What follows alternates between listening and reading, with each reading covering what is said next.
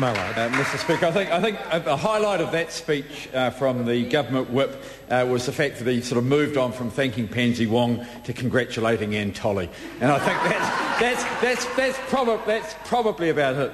Mr Speaker, I do want to echo the comments that have been made about the staff, and I think Rodney Hyde went through the list very well. I'm not proposing to repeat that, but to endorse his comments about the people who work here. I want to thank you, Mr Speaker. I think you've mainly treated me fairly. I think the only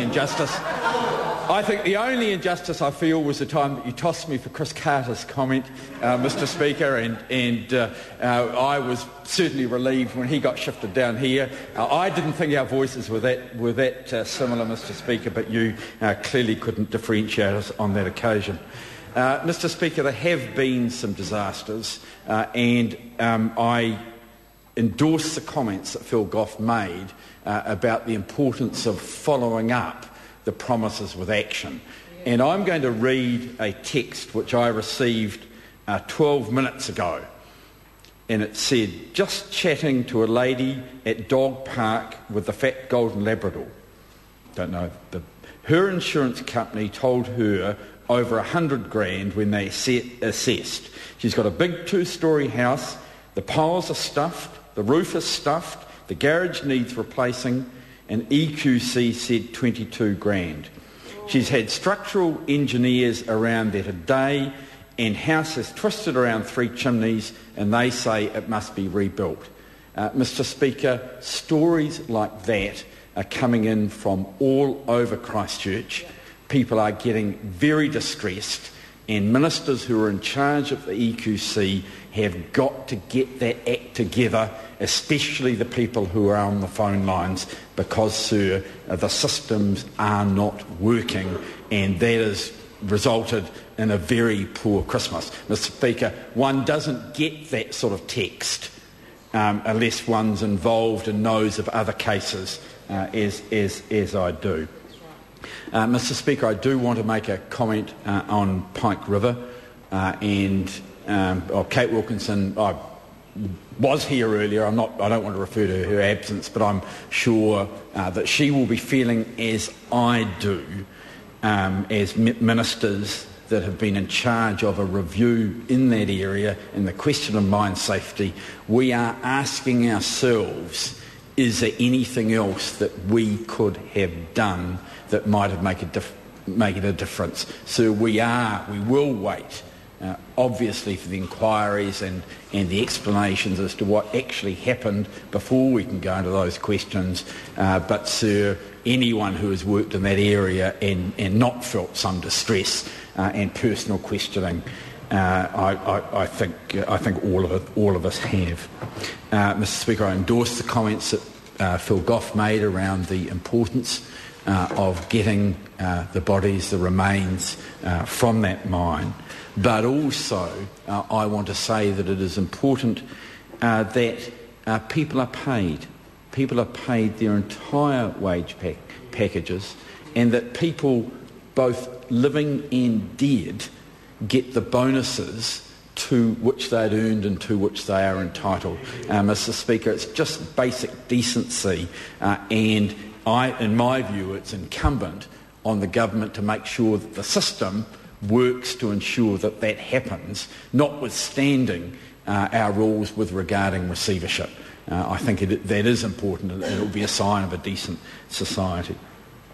Mr Speaker, I do want to follow Chris Tremaine's theme in relation to Pansy Wong.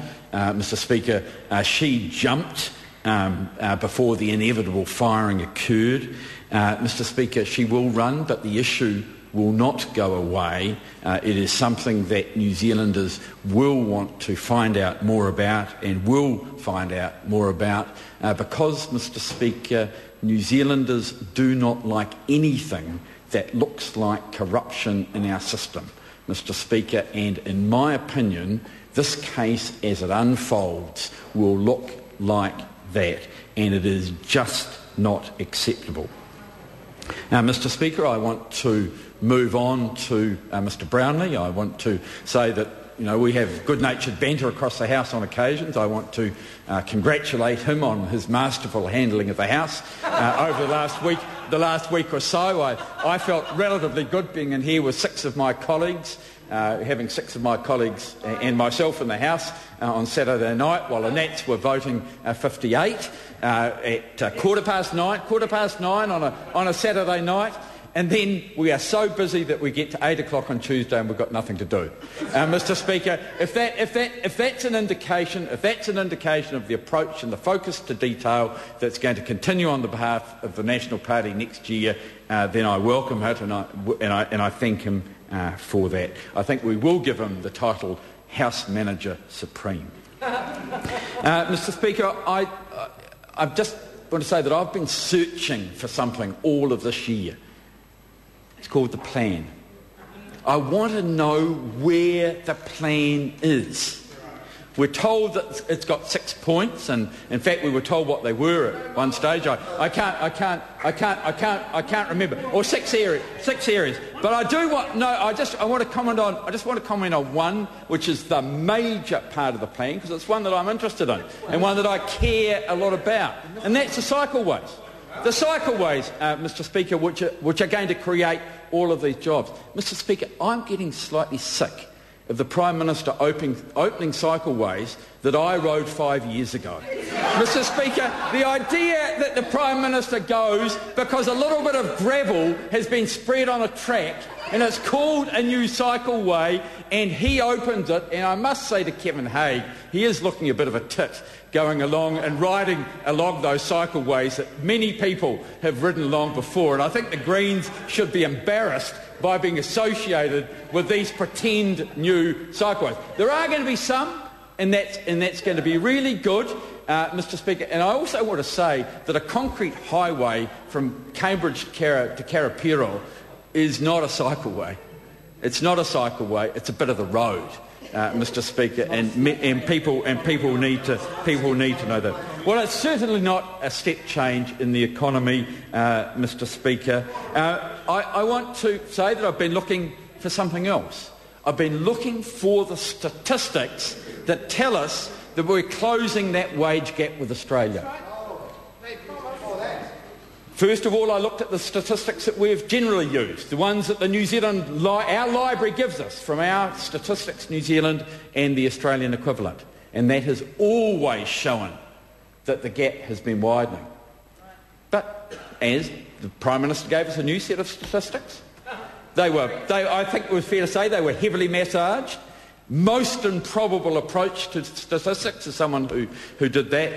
But, Mr. Speaker, even the Prime Minister's massage statistics now tell us that that gap is getting bigger, and that is why so many Kiwis, and all of us know individuals, friends, family, people who live in our constituencies who are going to Australia, one, because they have jobs, but two, because those jobs pay more and their standards of living are not only higher, but getting higher still. Mr. Speaker, I want to finish with a thought, and I think it will be a theme as we go forward, and I want to thank a member of the National Party for suggesting that this be the Labour Party theme. And it's a question. And it's a question which we're going to ask time and time again of Kiwis. Are you better off now than you were 2 years ago? And next year we will be asking, are you better off now than you were 3 years ago when National was elected? Mr. Speaker, some people are. Some people who are in the top 10% of the income brackets are certainly better off than they were. But, Mr. Speaker, most Kiwis, when they're asked the question, are you better off, will be honest and say no. And that is why they will say, we're going to wave, John, while you smile.